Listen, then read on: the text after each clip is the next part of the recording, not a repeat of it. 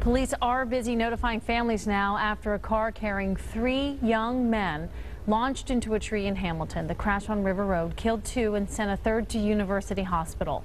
9 News was first on the scene, and Jay Warren is there live with the story of a neighbor who jumped into action after the crash. Jay? Well, that's right, Tanya. After that crash, the car with the 3 young men caught fire. The neighbor we spoke to was out washing the side of his house. He used his garden hose to put that fire out. Now, the car with the 3 young men was headed southbound on River Road at a high rate of speed, swerving in and out of traffic, we are told. Another car drove northbound on River Road normally and at a proper speed. The 2 were on a collision course. Each swerved to get out of the way of the other. The car with the 3 young men then crashed into the tree. It killed the 2 in the front seat instantly, while the 3rd in the rear seat was taken to University Hospital. Now, we're told no other injuries happened here at the scene. We talked to that neighbor who says that he might have been hit if he hadn't finished his work on the side of the house and moved to the back.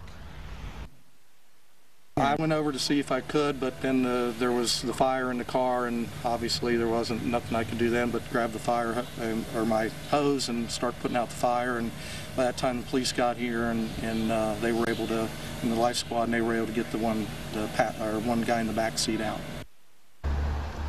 Now, the names of the 3 individuals have not been released at this point. We understand the Butler County coroner has or was in the process of notifying family as a result of this. The condition of the survivor at University Hospital also has not been released. Tanya, Brendan, back to you. All right, Jay Warren live for us tonight in Hamilton. Thank you.